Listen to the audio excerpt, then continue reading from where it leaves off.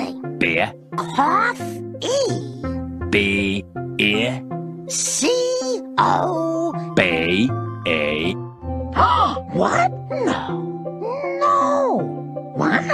No. What? You went into the attic? I'm very disappointed and terrified.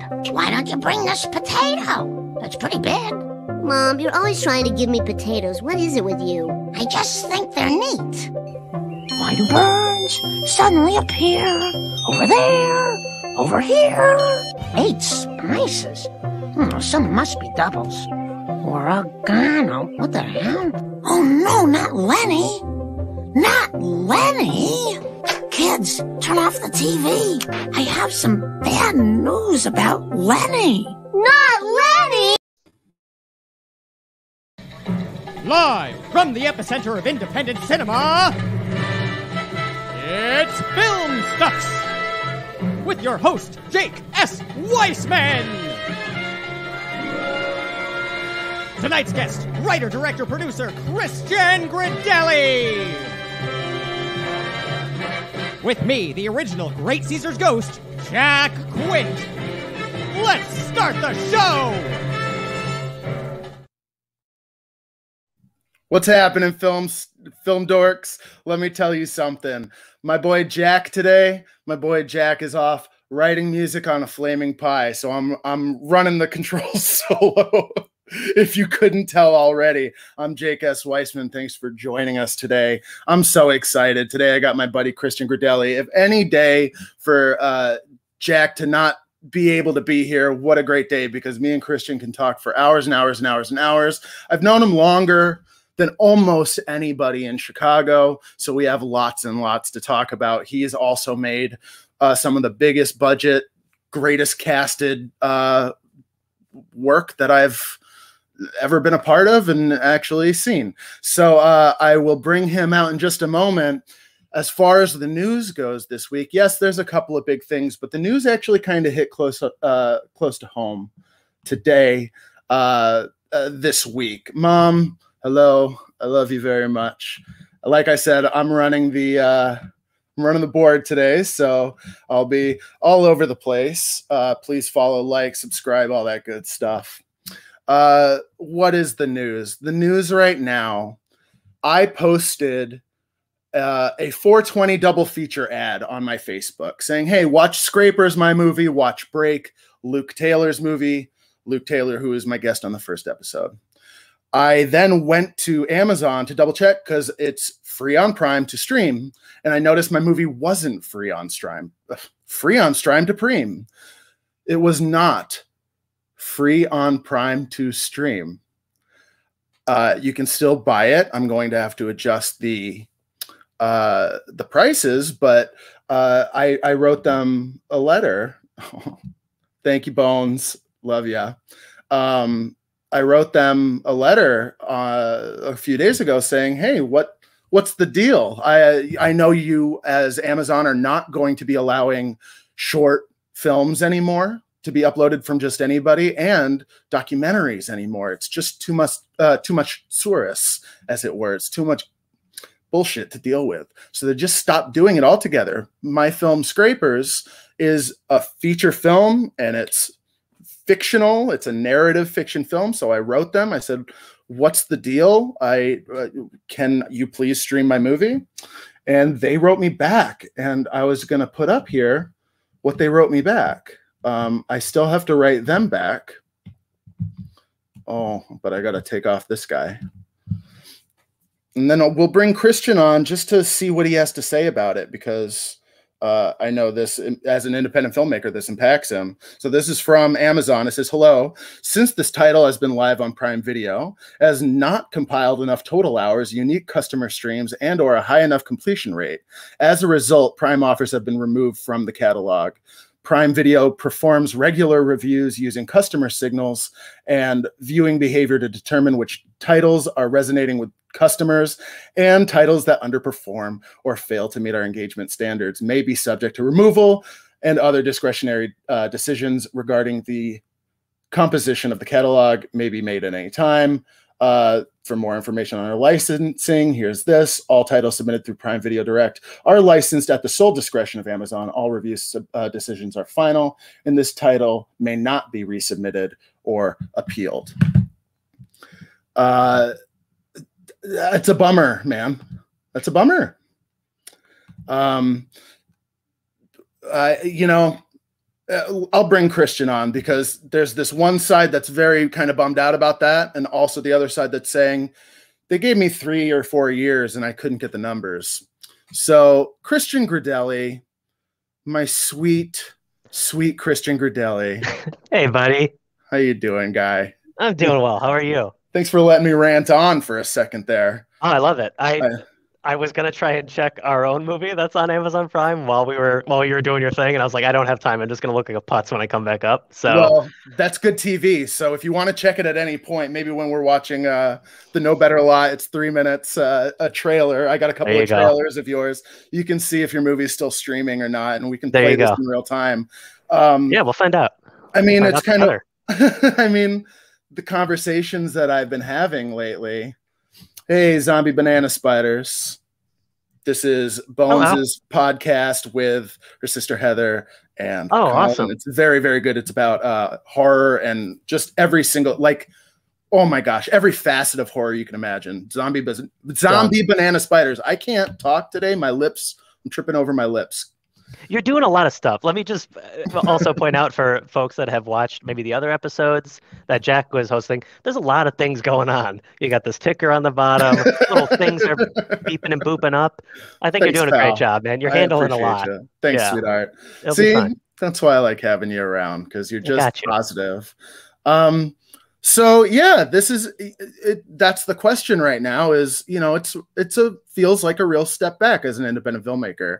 Yeah. For years now, at least 5 years, they've offered this opportunity for independent filmmakers. As long as you have closed captioning, as long as you fit the right specifications, we will distribute and stream your film and let people have watched our movies in the UK, have watched our movies all across America. And now they're saying, you know, not enough people watched it. So, you know, it's just, I mean, it's a bummer for, like you said, I think there's two sides of the coin. Like you said, it's like, well, maybe we should have been hustling more and getting more eyeballs on it, et cetera, et cetera. You know, that's on us as the creators, but also, you know, we're the creators, and I think begrudgingly we have to be marketing and we have to be all these other things that, you know, number one, nobody tells you in the like fantasy of filmmaking. I feel like, at least when we were coming up, I don't think that stuff was ever stressed, especially as much as it is now. I mean, social media is a whole other thing, like not even bringing that into account, right? But it's just such a bummer that then we had found a way that was like, oh, we do have a way, and maybe somebody actually does give a spit about this thing now. I can upload it and people can see it, and this is great. And every time you try and find that little, like, you know, somebody held the door open for you, so you're like, oh, thank you, I'm coming in. No. You got to go back outside. Right. And I'm sitting here. Oh, sorry. Keep going. No. I was just going to say it's very consistent with just how quickly the landscape changes for all this stuff. And it honestly, like, that's fair. Making stuff is not the easy part, but it's the easy part compared to trying to keep up with how to get people to watch your stuff. Thanks for saying that. Yeah, and it's terrifying. I don't think filmmakers understand that whatsoever, especially people on our level where, you know, when you learn, I don't know at what point in the process a lot of people learn, like, oh, at the end of this, it's going to be me with a movie under my arm. Yeah. Unless I get like a team to actually give a crap, which is, I was talking to Bones earlier, like the movies, not only are there more independent films, but their budgets are higher. Mm-hmm. And they're getting rejected as though they only spent the 10 grand that like I spent on Scrapers, you know? Mm-hmm. Yeah. I mean, Origins had a pretty substantial budget, no? Yeah, we were, I mean, I can say it like no one's buying the movie, you know, kind of thing. We put it out ourselves. We're going to put the trailer up after. We are going to watch the trailer for it. Yeah, but yeah, I'm happy to like speaking openly and honestly, because I also think it's ridiculous that independent filmmakers hide their budgets. It's really silly. It's very educational to hear. So Origins was, we shot it all. for like just under 100,000, which is an insane amount of money. Like I never in a million years would have thought we would get that to make this movie. And we raised it on our own with, kind of going hand in hand to friends and family. And we did a Kickstarter thing when that was still popping, which I would never do again, which we could talk about later if we want. Yeah. I think anybody that's crowdfunded anything is like, oh yeah, that was fine for once, but now, no. Yeah. It seems like everybody got one.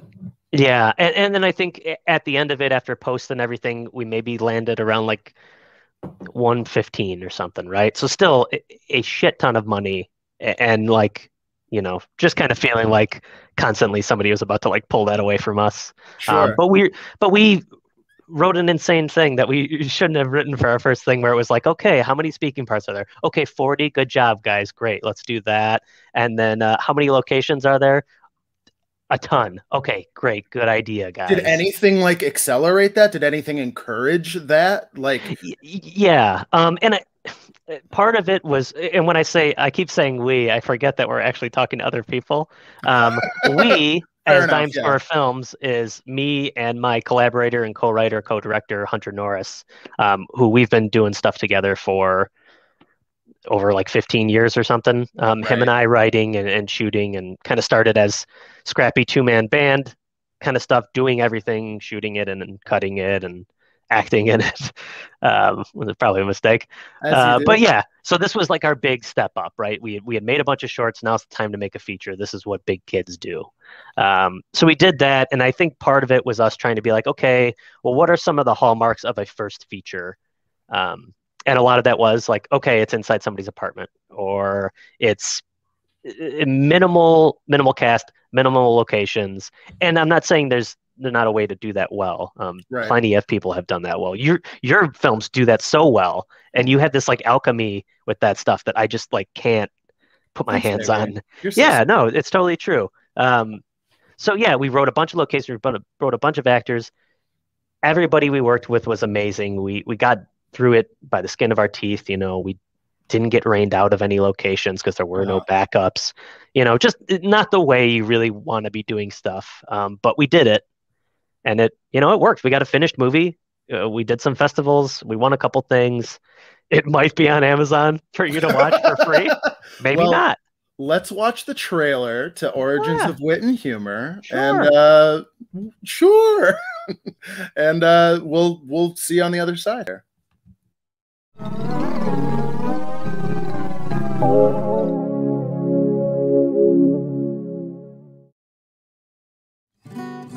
Buster Keaton said, drama is a close-up, comedy is a wide shot. It's a close-up. Comedy is a wide shot. I don't love you anymore. Okay, so we try that. God hates my dick. Awkward. Stop that. You look like a pedophile. Nervous. I'm just a guy trying to live with this condition, okay? Like the Elephant Man. Self-doubting. Whose fantasy is this? Howard Hughes? We are all insecure children. That's why we do this job. It's like this elixir tonic. Tonic, spirits, jazz sweat. It's all gooch. You're drunk and then girls find you irresistibly funny. And you drank it. Get a disease? Because that's not my fault. And then all of a sudden I turn into Charlie Chaplin and I'm slipping and I'm sliding and this guy is like, look, I got mugged. No. Yeah.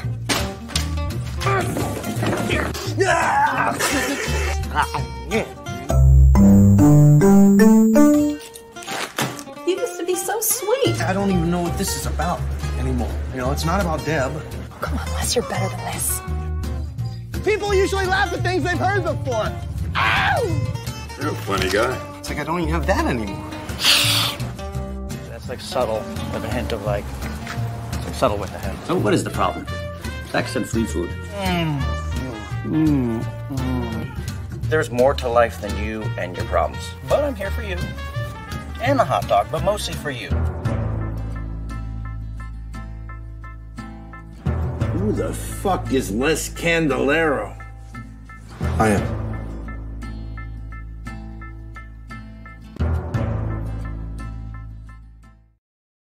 Maybe. I was just gonna say, do a little Back to the Future there. Wow, Super Troopers and Joe Hersley from Accepted. And you know what? Oh, I keep meaning to tell you. I don't know if you know this. Joe Hersley is in Daniel Bergoli or Bad Baby's music video. Oh, so yes. As she is like, they're showing her clips on Dr. Phil like YouTube clips, but Joe Hersley's face keeps popping up. It's a joy. I'm so happy for him.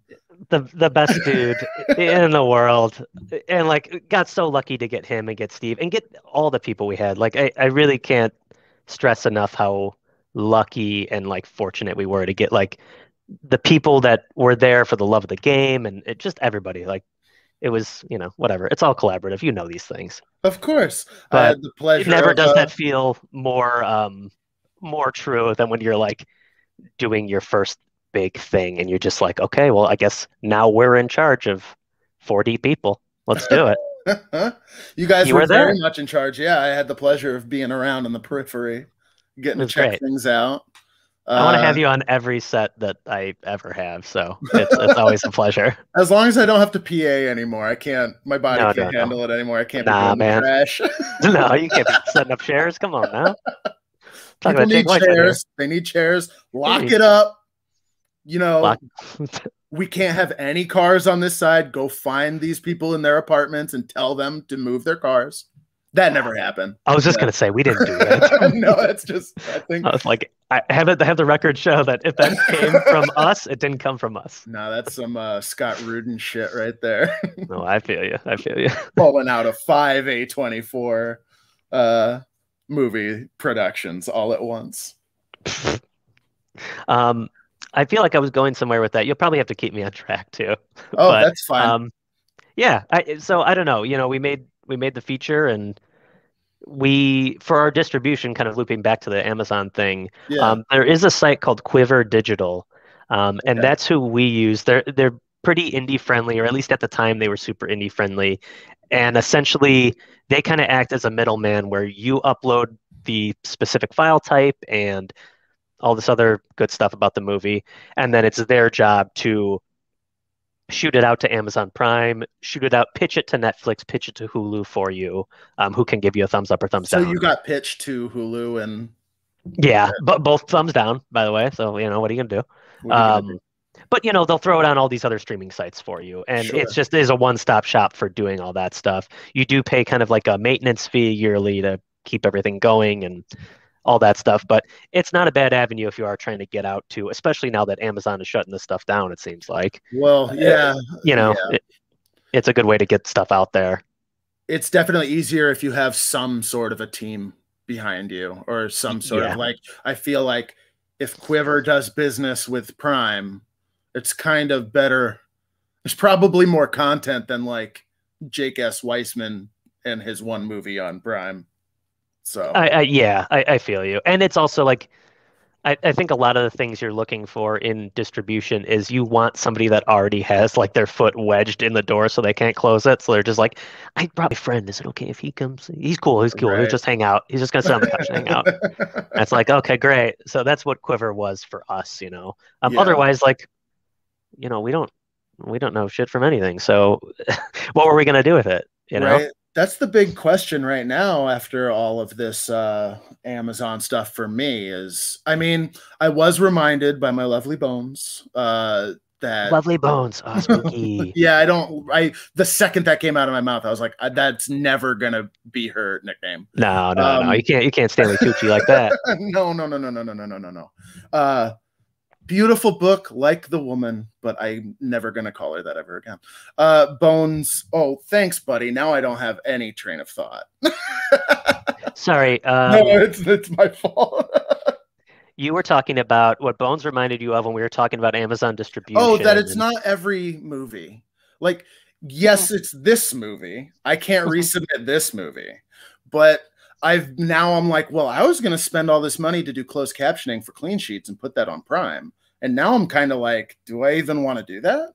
Yeah. But I don't know what the other options are. Also, a couple of people have come to me saying, you know, just throw it on YouTube. And I might, but I don't think that going headfirst into another conglomeration the same way that I went headfirst into Prime, being like, Jeff Bezos cares about me. Yeah. I can't believe that this, like, really, an independent film, they don't care about independent artists? Are you kidding me? Jeff Bezos took off his glove and he reached down, he touched your hand, he was like, come with me, Jake. Come with me. I'm going to save you for independent film. This says the man who gets upset that a worker has peed in a bottle and has slowed down proximity. He's the guy that's going to save indie film, you know? I know. It's like, you mean I cost you more money than I'm making you, and you have the balls to kick me off your platform? Get out of here. How dare you, sir? How dare you? So it's I'm right down the middle where I'm like, well, damn. But also like, well, damn, like I can't expect so much from Amazon. Like you said, that if you're pissing in bottles, like they'll help me as much as I'll help them. And then when I prove that I can't really do much for them, yeah, totally. That's rough. That being said, it is this thing where I'm like, do I have to change my pricing down to like 25 cents or like 99 cents? And then it feels like I moved my movie to the bin. Yeah. You know what I'm saying? Yeah. We're in that Menards bin. That's how I feel. Yeah. That's how I feel, where it's like, if I genuinely change this to 99 cents, then like I'm Blockbuster buy 3 for 3 for 3. We're just trying to get him out the door. Just like, but that's kind of what it feels like. I don't know if I already said this on air. But you know, the streaming was if our film is included in a membership, then sure, it's kind of free. Why not? If the rating is okay, if whatever they say, why not give it a shot? To ask anyone to spend even a quarter, like to ask them to spend any kind of money on a movie where like they don't know who I am from Adam, and there's more of me out there with other, you know, $10,000 movies and stuff like that. How is this going to work? It's such a tricky position to be in, because like to your point, it's like, okay, the goal is eyeballs, right? It's always get eyeballs. It's not, I don't think we're naive enough in saying like, would it be great to make back our budget and you know, get everyone money back and all that good stuff? It's like, yes, of course, that's always the goal. But like, I don't know that we're naive enough. Like you were saying, like, will you take a chance? Like, would you, as a guy who watches a ton of movies, are you out there ready to drop $10 on, you know, just something that you just kind of came across? I mean, it's amazing. I don't know that I am, you know, No. and you know, I don't know if that's like embarrassing or something, but it just feels like that's the truth. Unless you know? it calls to you, right? Because we talk about, you and I saw Silvio, and we went to Facets to see trying to point to it. There you go. Silvio's a wonderful movie. And that's super indie. They couldn't have spent more than $20,000 on that film. We were lucky enough to see it at Facets off of Fullerton in the smallest theater. Like it was like a closet. And there were so few people there, and I was late, that when the movie was done, the guy running projection was like, you want to watch the first 15 minutes again? And we're like, we're gonna get some tacos. We're gonna go see 2001. We're gonna go watch an awful Q&A at the Music Box. It's kind of our brand. Yeah. Oh my God. Aside from accidentally watching the gayest movies, but that's besides the point. I was thinking about that earlier. Well, we want to watch good movies, so we watch Velvet Underground or Velvet Goldmine. We're like, this is okay, excellent. And then Nightmare on Elm Street 2, which gets better every time I watch it, to be honest. Like great that stuff. movie, it transcends every time I watch it. It just like goes to another level, and I'm like, you know what? Shame on people for ragging on this movie. But you know, that's old news. There's a great documentary about Nightmare 2 and the star of Nightmare 2, how he got really done dirty by the press and things about that, saying that whatever, they had made a gay Nightmare on Elm Street, like that's some awful thing, you know, which is so silly. But anyway, it's a very lovely documentary. It's called Scream Queen. Nice. And yeah, it just really talks about the actor's kind of journey and what he had to deal with from the fallout from that stuff. And Yeah, it's that lovely. sounds great. Yeah, I love. We watched all those movies together. Yeah. Team It's my fave. Bandersnatch all the way. Yeah, that's my fave. Pretty good stuff. Christian, I would like to play this trailer for your audio play. Sure. Audio. Yeah. Do you want me to tee it up a little bit? Yeah, and I'm gonna just apologize up front because it's it's the little screen here, so we'll make this work here. But, yeah, we'll make it work. Please tee us up, and then we'll talk about it a little bit.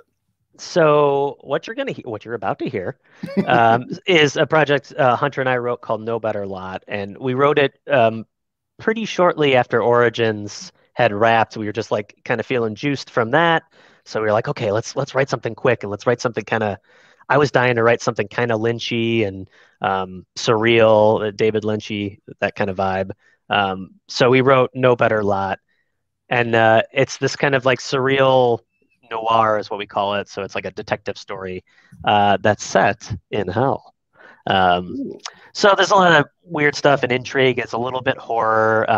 It's a little bit comedy because we don't really know how to not write people like making jokes, but quickly realized like, hey, we are not going to have the money to. This is like a $1 million, multi-million-dollar movie. Nobody is giving us that money. So it just kind of sat for a long time, and we liked the script enough that years later we came back to it and was like, okay, well, how do we adapt this and make this like a radio play? So yeah, that's what we did. We kind of went back into the script and turned the action blocks into the narrator. So we kind of got to do a lot of visual description that way and punch those up a little bit. And we cast actors for it. We recorded in a studio, sound design it, score it. So we basically tried to make like somewhere between like a movie for your ears and like a embellished audiobook, I guess. Wonderful. Well, let's give it a check out, shall we? Take a little listen.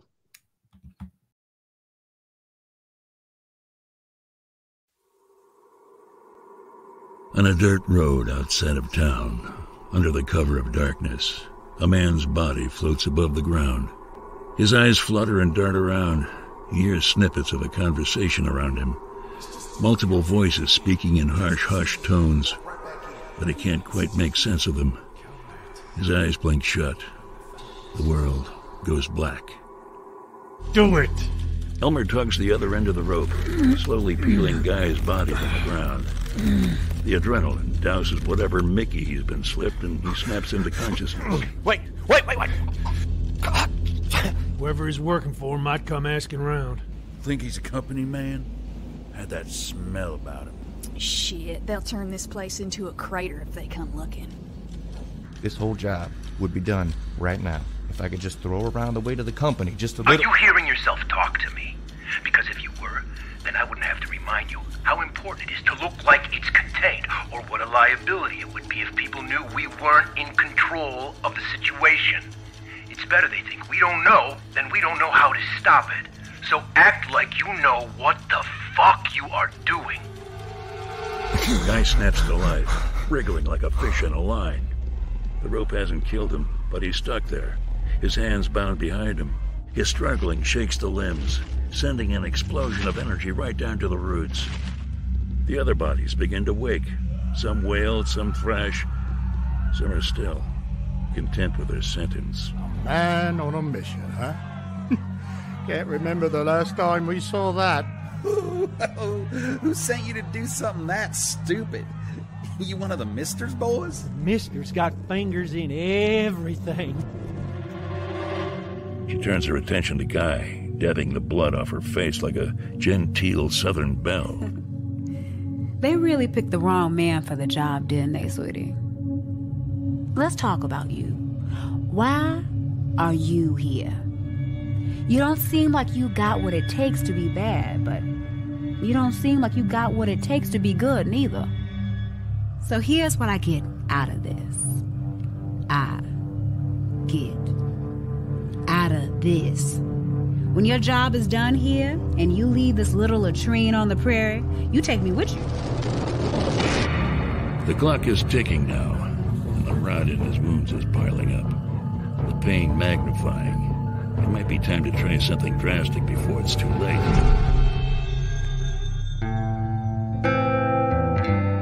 No Better Lot, a surreal noir by DimeStore Films.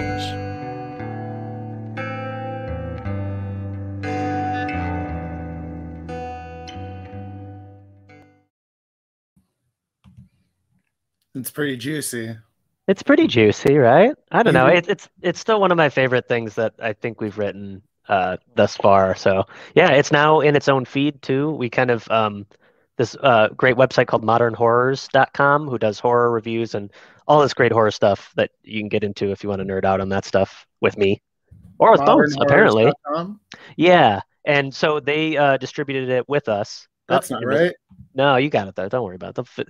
Modernhorrors.com. Are you sure it's not horrors? It could be. Maybe they changed it. Maybe they pulled an Amazon switcheroo. Well, I don't know. I want people to watch your stuff, man. Yeah, but the nice thing is now it's in its own feed. So just search. What is going on? Sorry. Just search No Better Lot in your podcast client, and it'll pop up. Your podcast 6 episodes. Client? Yeah, you know, what do you use? Apple Podcasts, Pocket Casts. You used to work at the Apple Store, didn't you? Oh yeah. Do you want me to show you anything really quick? Hold up your phone. Hold up your phone. I'll do a couple things really quick. Genius bar real quick. Yeah, just hit me. So yeah, I would love for people to listen to that. It's pretty near and dear to our hearts. We worked on it. All this stuff takes forever. That's the other thing that they'd never tell you in film school, how long all this stuff takes when you don't have money and you're kind of like doing everything you can, bartering favors just to get somebody to be like, hey, do you mind doing like a mix for us on this? It won't take very long. That turns into 8 months and you're like, oh, sorry. Right. But yeah, everybody who worked on it, again, like so fortunate just have people that dug the project and were like kind of into it from the get-go. So again, feeling very fortunate and lucky every project feels lucky to come out. So I feel like that's a good position to be in and just kind of feel like, okay, cool. We got this out. But yeah, check it out. No Better Lot. Search in your podcasts. This is what I'm gonna do. Also, if you find me on Instagram or something, there's a little link in bio that'll have all this stuff. So cool. Got this. There it is. No Better Lot, and then this. Oh my goodness. Well, we'll figure this out. Yeah, you're doing great, man. Don't sweat it. Cool. It's also nice that I can't see how many people are watching because I keep just like being like, "Hey, we're just talking," but there's an audience. There's a couple people watching. Hey, everyone. Hello. Thanks for tuning in. Yeah, Jake's doing a great thing over here. Christian's killing it. I'm trying. I don't know. The further it gets along, I'm like, I should be talking about substance. No, it's all substance. Tell me about. So dealing with this modernhorrors.com, like how is that different in terms of distribution? Like what are your experiences as an independent artist dealing with that versus Origins, which we saw before? Got you. Unless you already kind of covered it. Well, it's a little different just because they're such different worlds as far as like the way we get out this media, you know? Right. I mean, teaming with Modern Horrors, like the great thing is, number one, the dude who kind of co-runs the site or co-owns it, I believe, Luke, another dude that just like liked it when he heard it and was like, oh, this is cool. It's a weird thing because it's not quite horror. It's not quite a Western. So we're in this weird like space of, well, who is this for in terms of marketing? And we wanted to kind of play at the horror angle just because we're kind of drifting that way in some of the stuff we're writing now and are trying to make. So it was a really, really nice partnership just to like, number one, add some credibility to the podcast besides just, hey, Christian and Hunter put out another thing.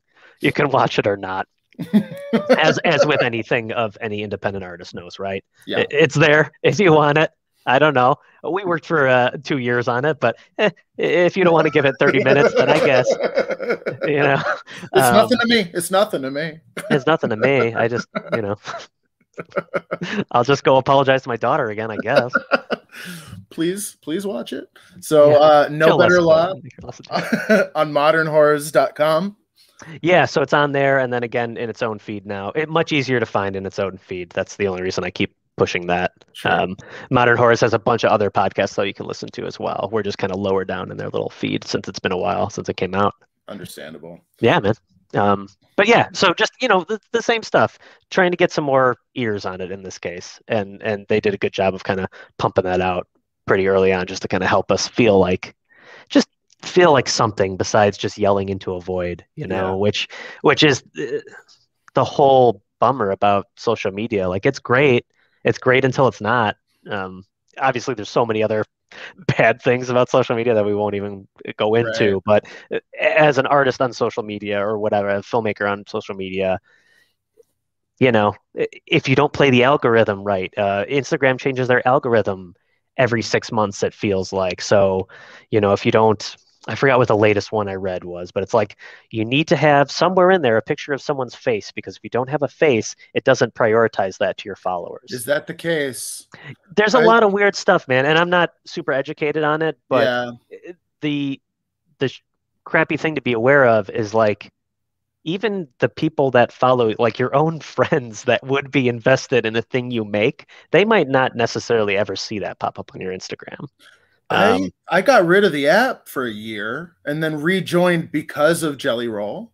Mm-hmm. And it gives me 2 pictures, and then it's like, okay, here's a bunch of other crap. Like, in the same thing is going on with Facebook app too, where it's just like it's not updating anything. I don't know what is going on with it. It's not very fun strange. though. I want to post more stuff, but it's not as fun as it seems to. Maybe that's me. Maybe that's the app.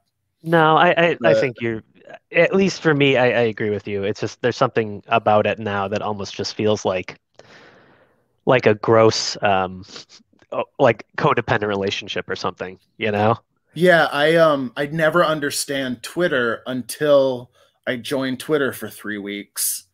And then I'm like, oh, I get this. Not only do I get it, but I'm addicted. This is very bad. This is bad for my health. And then I get rid of it. And like, I should be tweeting people.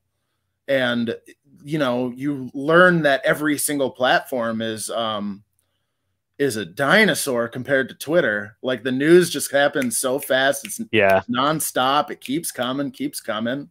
So maybe there's something to it, but I can't stay on there because it gets real.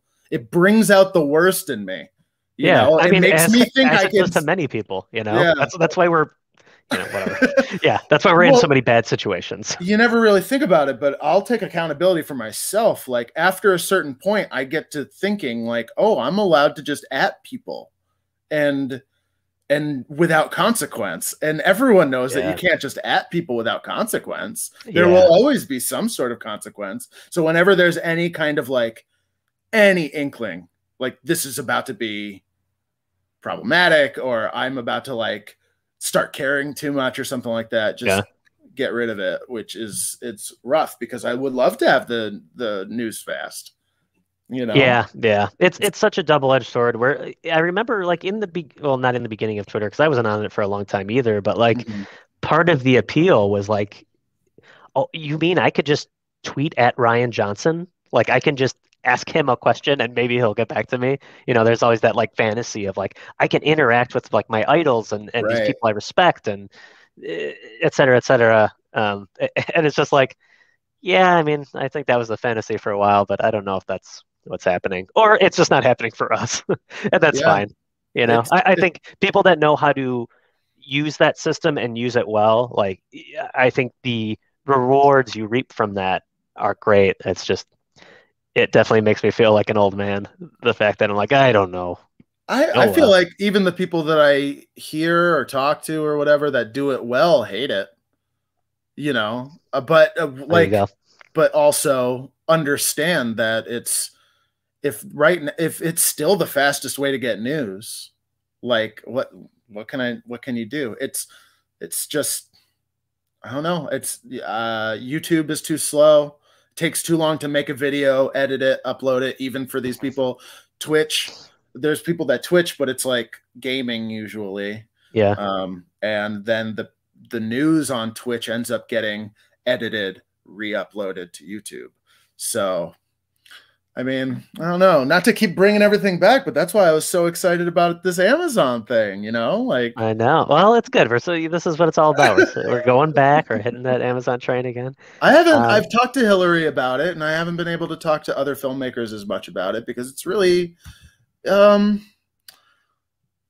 it's pissing me off, but also it's like, yeah, it's what we keep balancing every time. It's like, it's so understandable. And also like, now what, you know how like, not to like totally divert, but I heard, you know, that My Pillow guy just tried to start like a social media platform and it crashed and didn't do well. And it's like, yeah, of course, because that takes tons of infrastructure and millions and millions and millions of dollars. So like, I did not know about this at all. Oh no.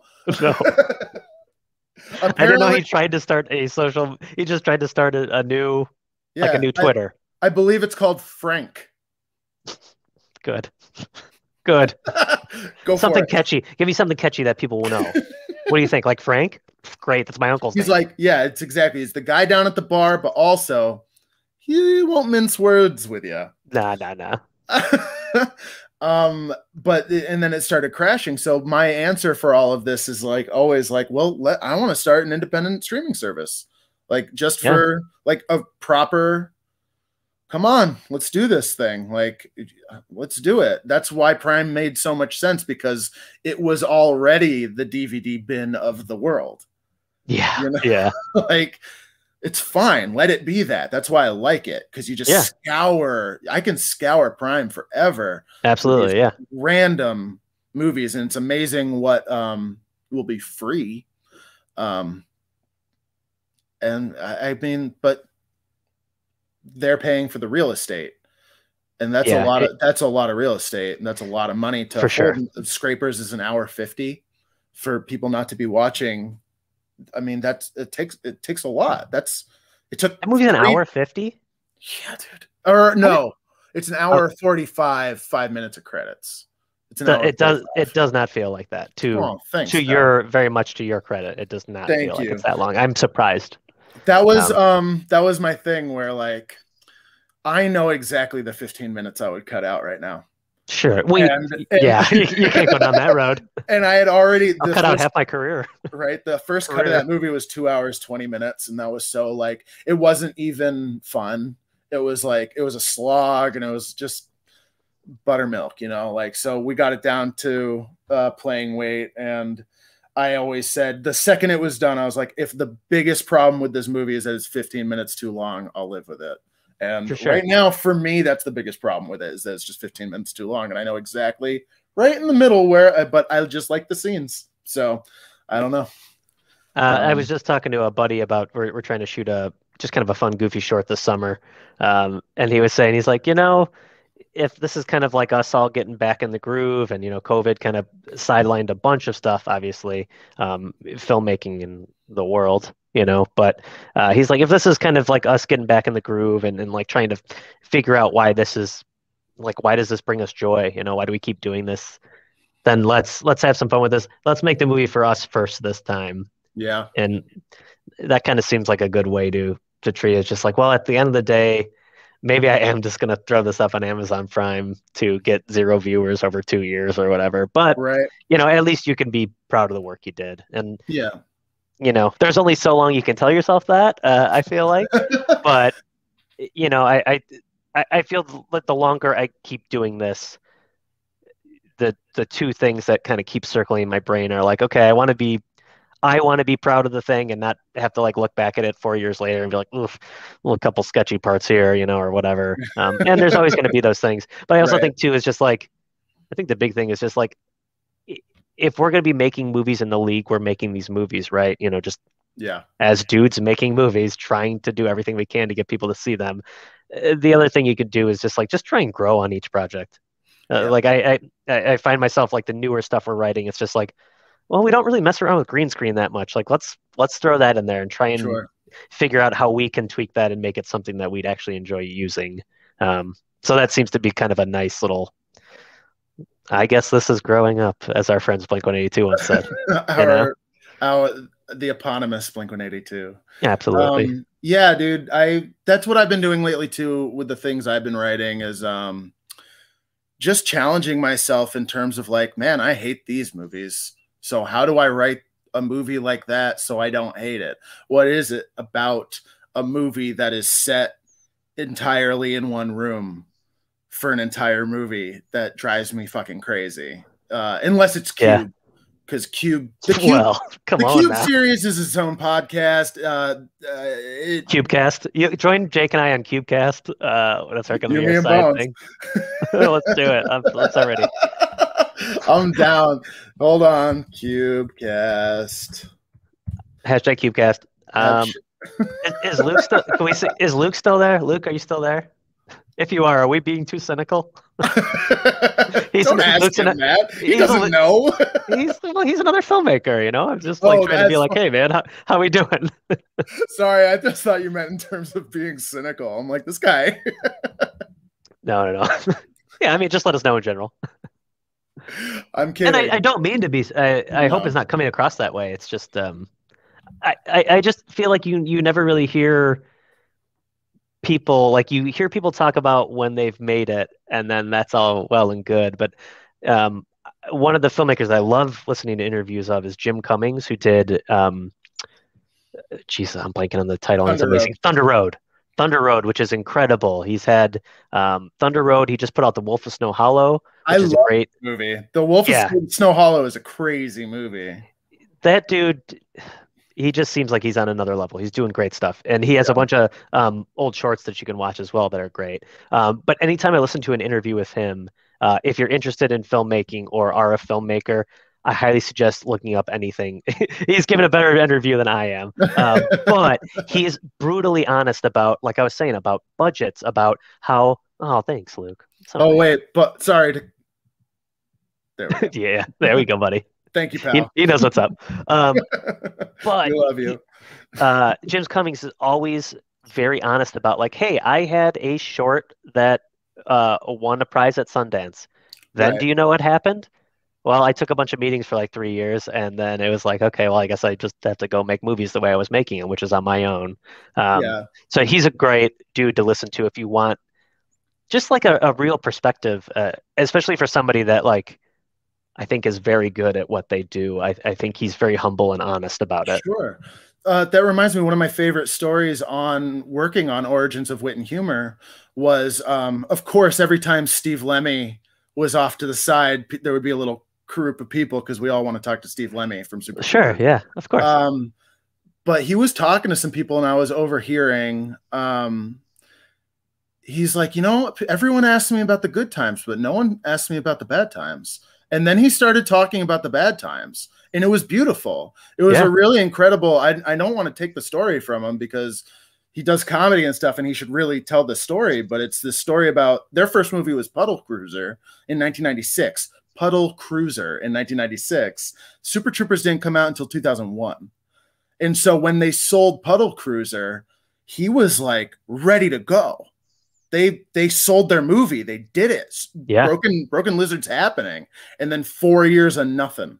And it was like detrimental. And to hear him tell the story is, I mean, that movie was shot a while ago and I still remember that. And he was the first person really ever much of note to be like, no one asked me about the bad times. And that's the times I would rather talk about. And that's something as we move on with the show and I have you back on and we're all more comfortable with the live format, I would like to do more of that kind of stuff. Yeah. Really marrying it up. You know what I'm saying? Yeah. Hey, let me ask you this. Who are your guys? Who are your guys, Jake? My guys. God, this really does go fast. We're at, I know, isn't that crazy? 49 minutes, everybody. Wow. Yeah. Usually we go overtime. Usually just because whatever. It's your world, baby. I'm just living in it. I'm just trying to see what else I got of yours. I mean, I'm happy to talk about whatever. I just don't know if there's like things I should be hitting that I'm not, and we're just kind of talking as buddies. No Better Lot. Have you seen it? Check it out.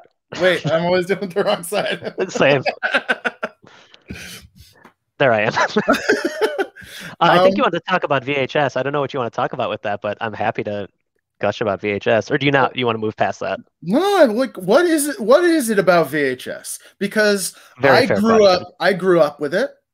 Sure. It is very, and I remember distinctly destroying all of my DHSs. Oh no, that hurts. Like I know we had boxes and boxes of them. Yeah, and it was time to get rid of them. And I think that was when Mom got the dumpster that was the length of the driveway, and we were just time to get rid of everything. Whipping them in there. Hooked everything in there. So did we say hi to Gigi yet? I don't know, but this is from earlier today. Oh, that's Mom was saying hello. Oh, good. Yeah. I just what a delight she is. I just wanted to make sure. I cannot I almost feel like you have to come on and it's like a Godfather thing where you should definitely pay respect to Gigi. You know what? I don't think you're the only one who feels that way, to be perfectly frank. She's the best. She's the best. She's the queen. She comes up in this house a lot, actually. Really? Well, your mom's always so sweet. You know, she when I post stuff about her daughter or something, your mom always has a sweet comment, and it's just like, you know, she's in the family. You're in the family, man. Like you might as well be my brother. You know that. We are brothers for sure. Well, and also your daughter's name is June, and true. My mother calls Robert Downey Jr. Robert Downey Junie. Yep. And now I can't look at your daughter without calling her Robert Downey Jr. Robert Downey Jr. It works. It works. Why fix it? You know, it ain't broke. So Jack's watching. Oh, Jack. Hey, Jack. Jack, you can hop on if you want, dude. If you're here, he's like, nah, I'm good. I'm good. I'm done. I'm my day off, man. You idiots got 9 minutes. Get out of here. Why VHS? You know, I'm not gonna lie. That is, of course, it's nostalgia, right? You're just like injecting nostalgia into your arm with that stuff. But you know, I mean, it's kind of like vinyl without the quality upgrade, you know, that you get from vinyl. But you want, God, what a pretentious thing.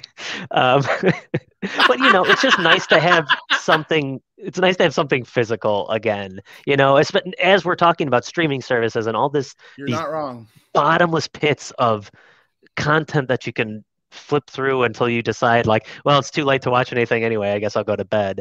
You know, there's just something about making the choice, picking up the box, you know, checking out the cover, not to mention all the great cover art that we're losing. You know, I feel like now we're getting back into a nice thing where people are really caring, or maybe not now, the last few years or something. People really care about their poster art now and their cover art. But I mean, you had artisans doing paintings for these covers, you know, for Police Academy, for like screwball sex comedies. You have beautiful posters. Yeah. So I don't know. There's just you just kind of feel the care that went into it.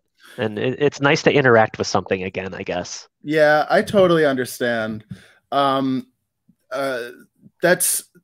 been my thing as well. There's two things about VHS for me. I don't have a VCR. It would probably be dangerous if I did, although I don't know where they would be selling VHSs around where I live right now. Goodwill, baby. Probably for the best. But forget I said that. I'll take a look. I'll go buy Bugsy. Or no, Oscar. I'll buy Oscar starring Sylvester Stallone. That's what I want to go. say. I've never even heard of that film. Oh my God, it's trash, but it should be on VHS. Okay, I'll find it. John Landis's big return after the Twilight Zone incident, so he really drives it down the middle for that one. God. Those movies, they're so unbelievably specific. That you can get these VHSs, it's only from these certain years to until 2004 or something like that, and then there's just no more of it. That being said, they did not transfer every VHS digitally. They did not fix every single one, so there's just like this huge, you can really only watch a handful of movies only on VHS for sure. And when I lived in Los Angeles and I was very depressed and very broke, I used to go to Amoeba when it was still open. And Amoeba had the greatest dollar VHS collection ever. And I would just go there and spend hours in Amoeba to pick out 3 or 4 VHSs. And there was something about it where it was just like, you know. Well, that's part of it too. Is like that hunt. You know, you're back on the, especially now that we're trying to find them at Goodwill or whatever, half price books. Right. That's another good spot for VHS if you're looking.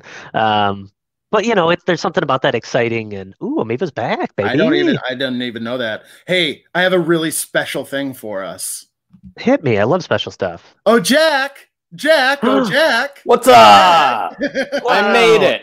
I get to meet Jack. Hey, Christian. Now we're into overtime. We're going to overtime when Jack comes. This is where I'm like the kid who walks into the middle of a movie and asks and pisses off everyone and says, "What's going on? What are we watching? I missed everything that just happened, and I want you to catch me up right now." I am the walrus. Shut the fuck up, Donnie. Jack, I don't want to sell us short, but I feel like you didn't miss much.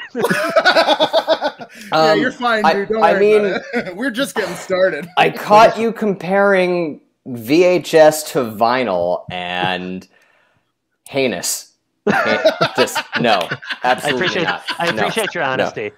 Just I did walk that back a little bit, though. I did walk that back. You're not getting some quality bump. You're not watching something for, because it doesn't look warmer and crisper.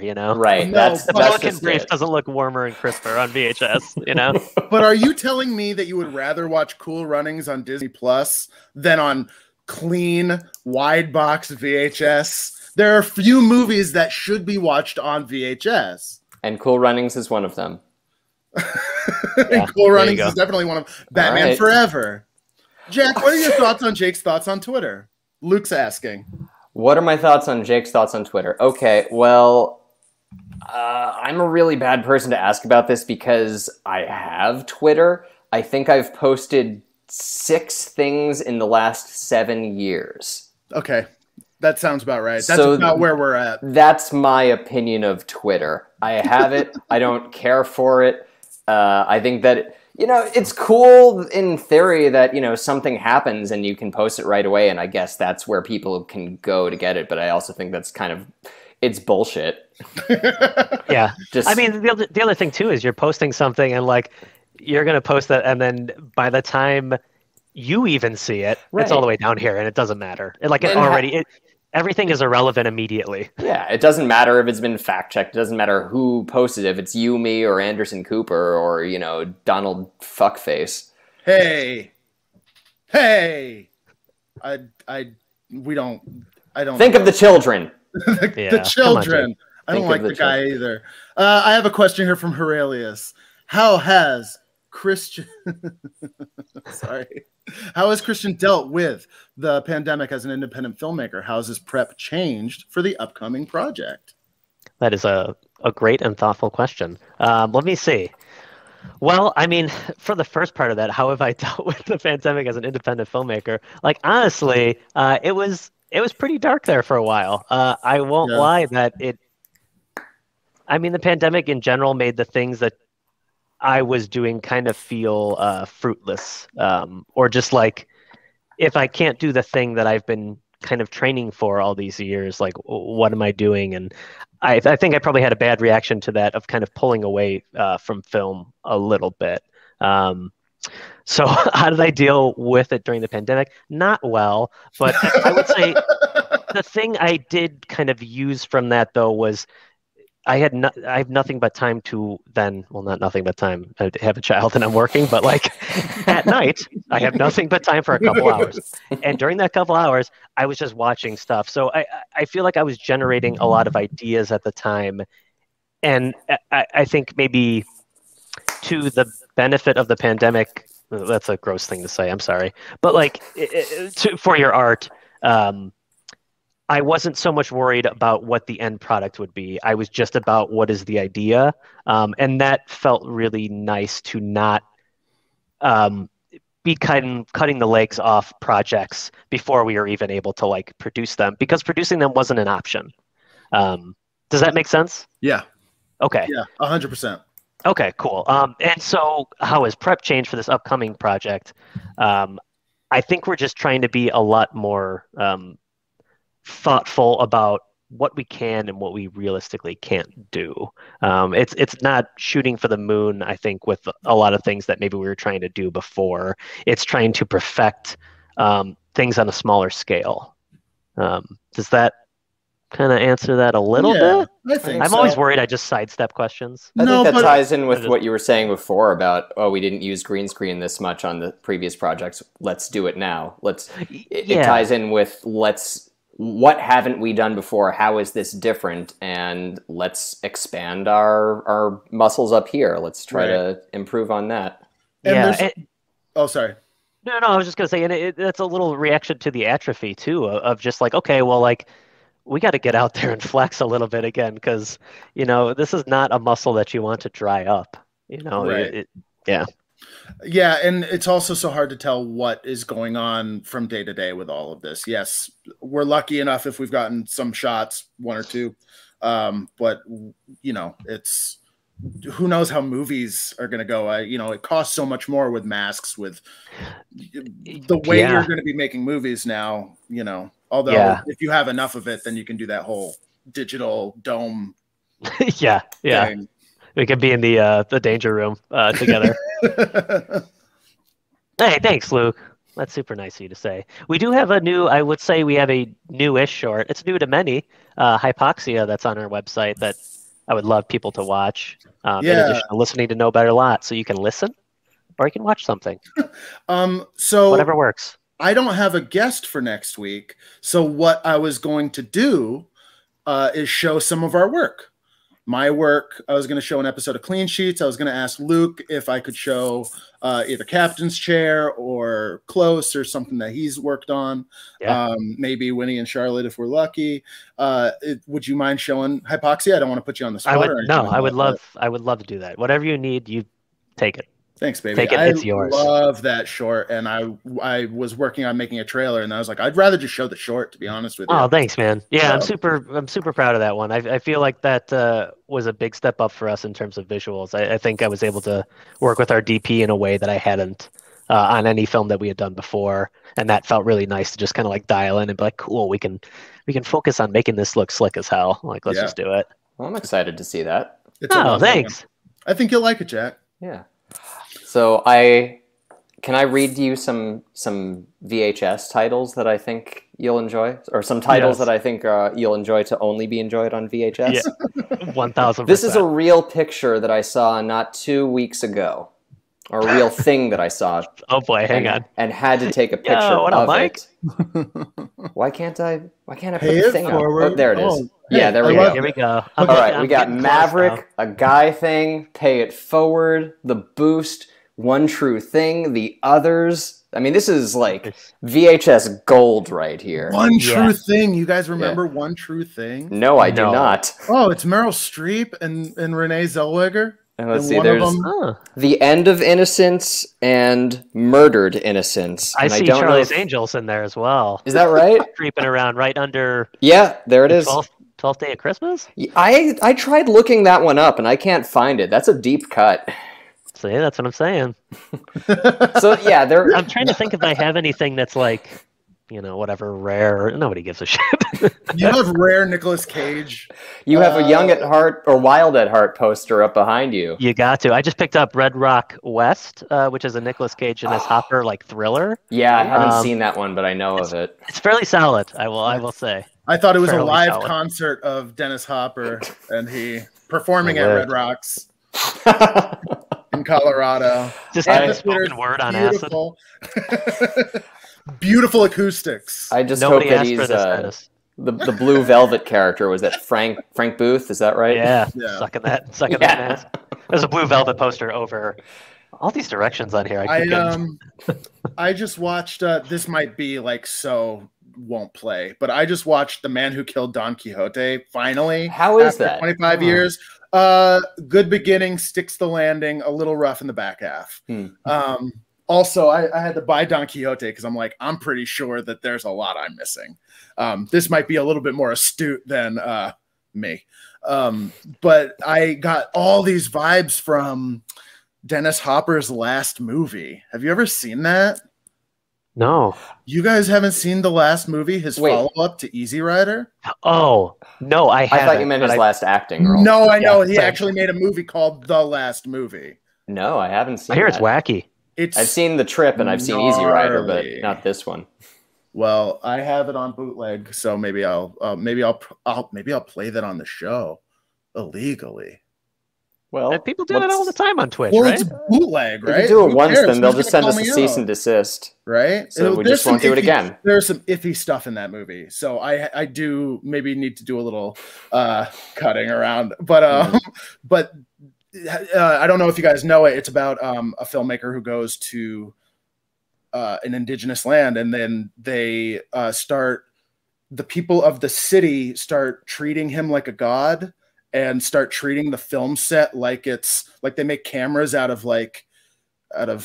bamboo and start like walking around and like every day making this fake movie. It's a very, very strange movie. And also it was cut one way and then he showed it to the dude who made El Topo, your boy. Yeah.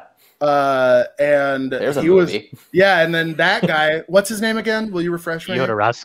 Jodorowsky was like, this movie is so plain Jane mainstream, dude.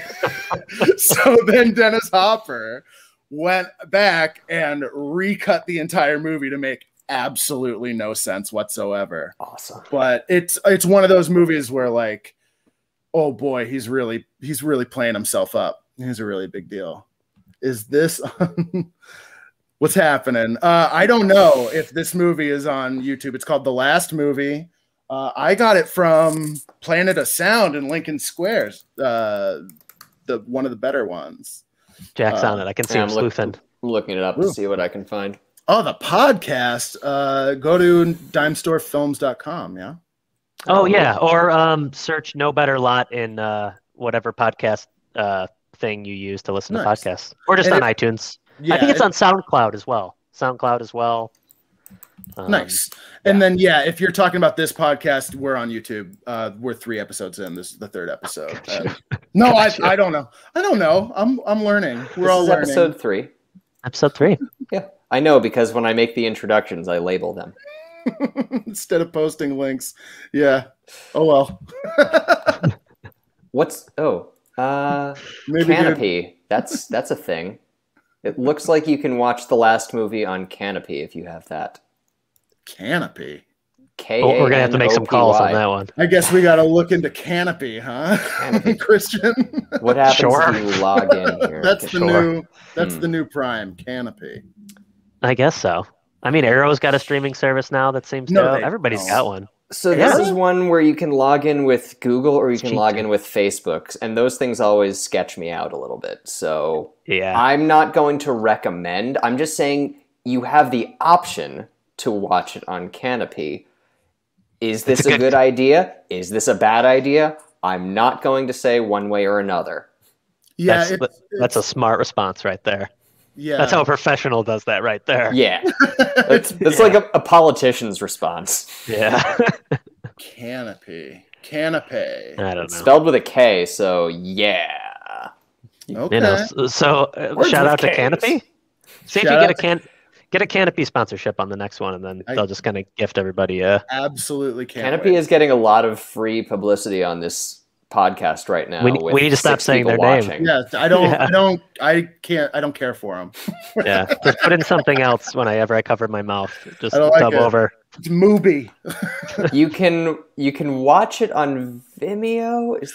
You can watch the trailer on Vimeo. It has been so long. You're so funny. Since we started? No, it's just been. I believe this is in reference to Jack. I've just realized it reminds me of the guy from The Simpsons, Harry Shearer. Yeah, but like Harry Shearer on a good day, like a young Harry Shearer. Yeah, he Spinal Tap Harry He looks Shearer. like a candle right now. I'm sure. Well, because I often shave this part of my face, so I look just like Derek Smalls from Spinal Tap. That's a good call. You also you have a little bit of a vibe. Do you watch any skateboarding? We know it's not a diss. Anything?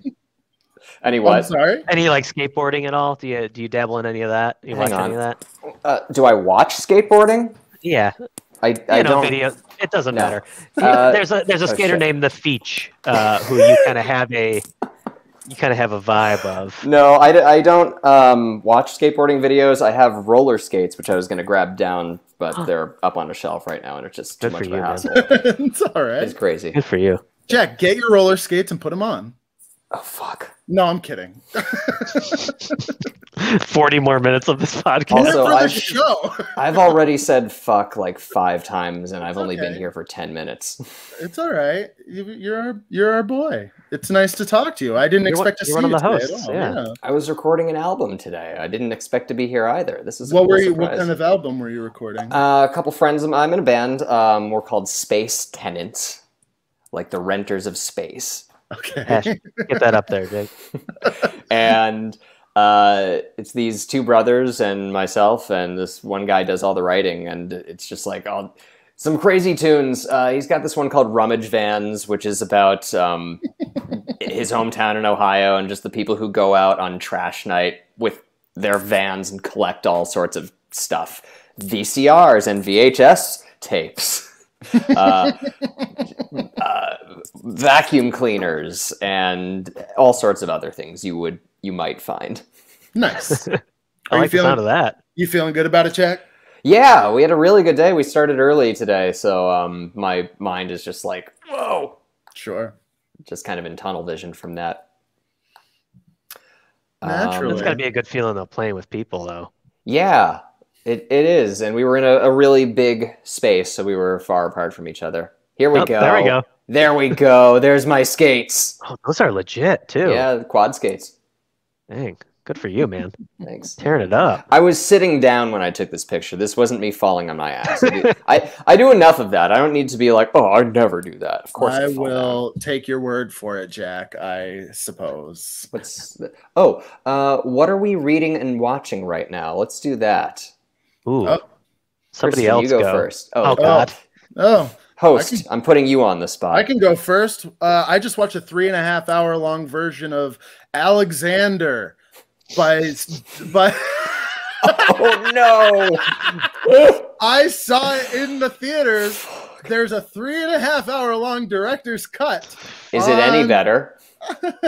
So much better. It actually is. I've been on a kick of these directors and their like director's cuts.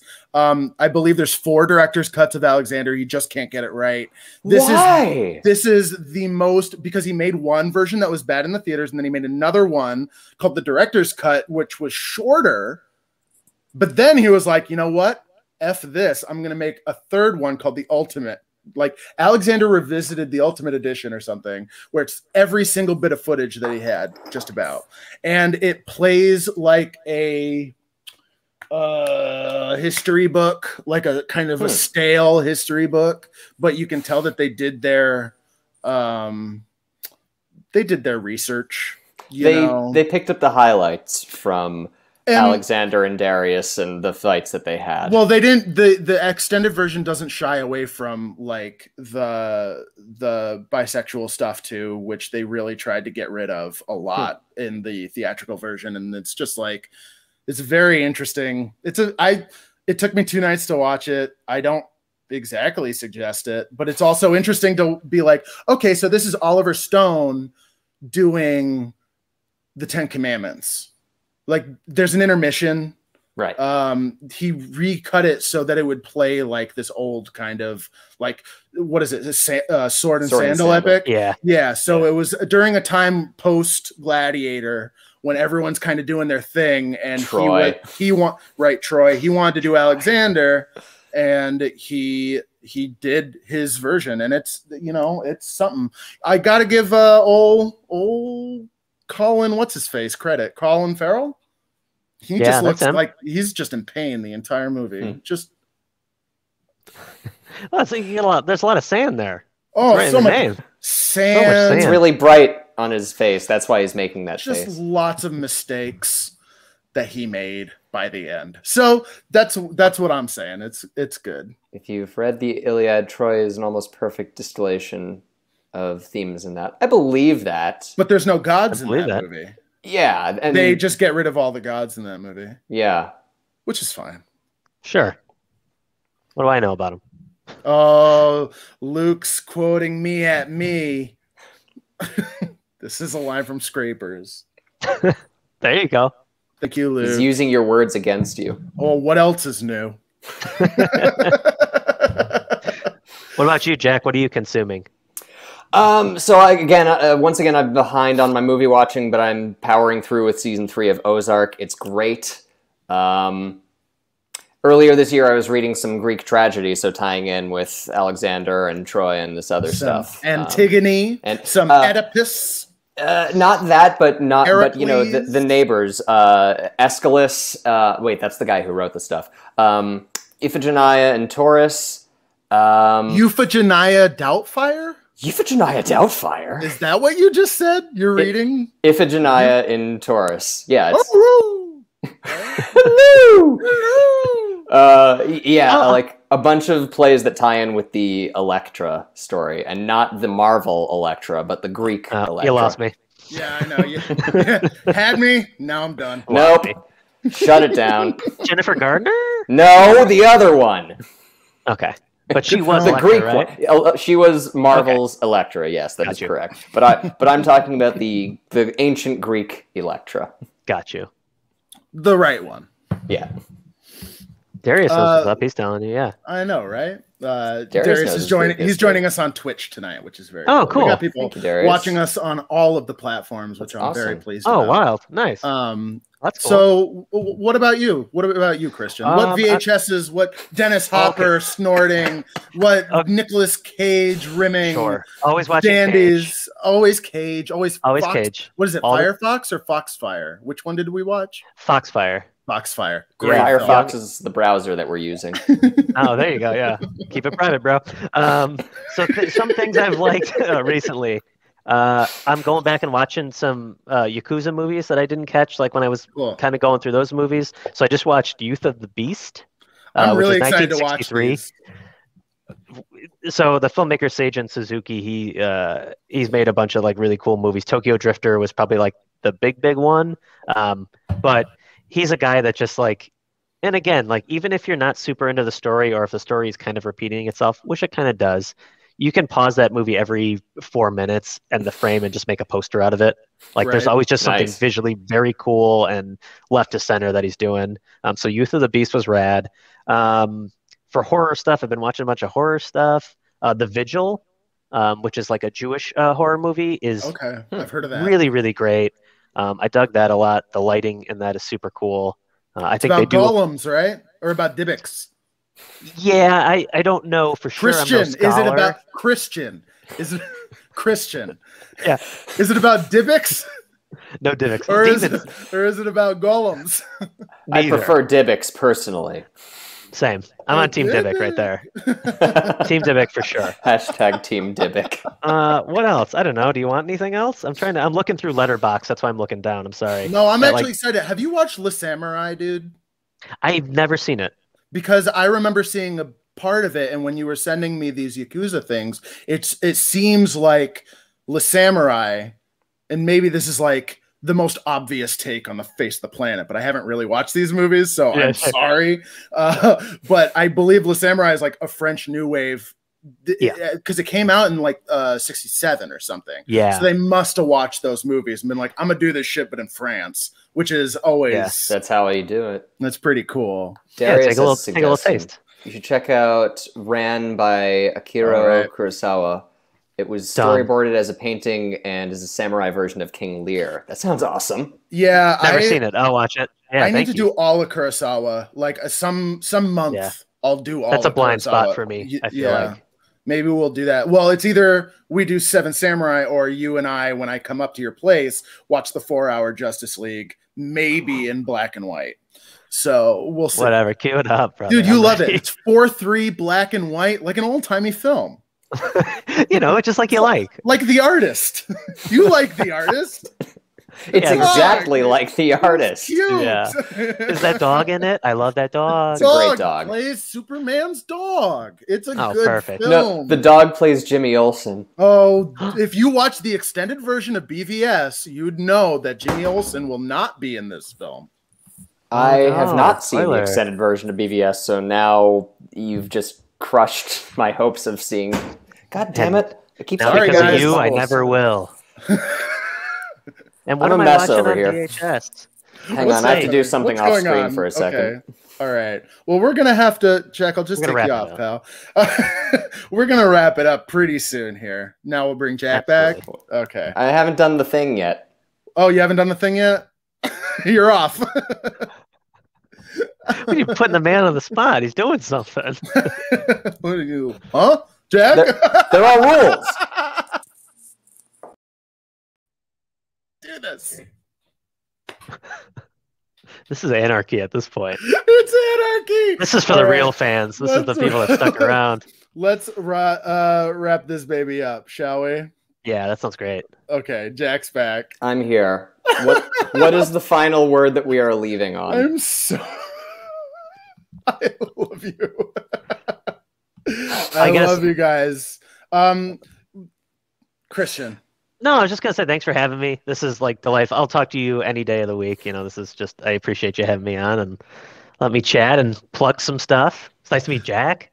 Yeah. See your face. I'm looking forward to getting to chat with you more and seeing you more next time so that we have more of a conversation that I'm with you on it and I'm just not just crashing the party. For sure. We'll do it. We'll do it in the future. Whenever you want to have another idiot like me on, I'll be there. I'm a perfect idiot for that.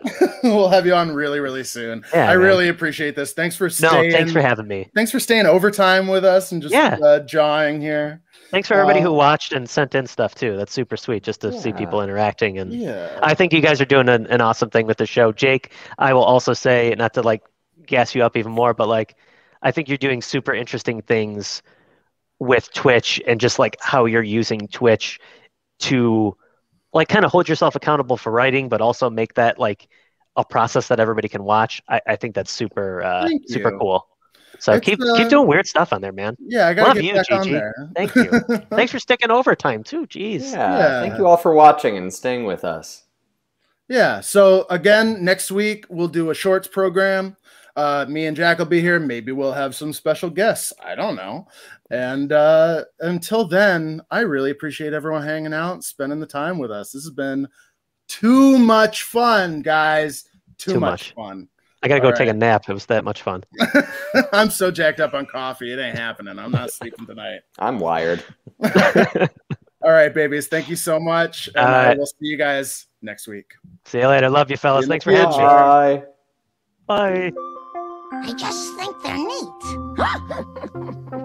Kids, turn off the TV. Always with the smooth talk.